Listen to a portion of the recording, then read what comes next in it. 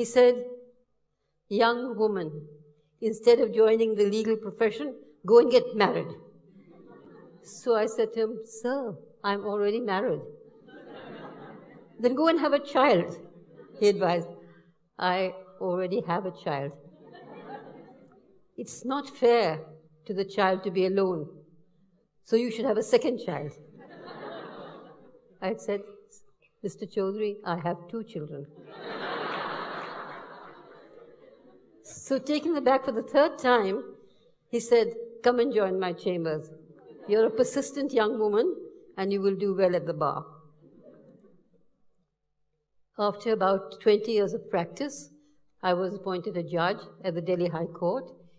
And in 1991, I was the first woman to be Chief Justice of a state high court.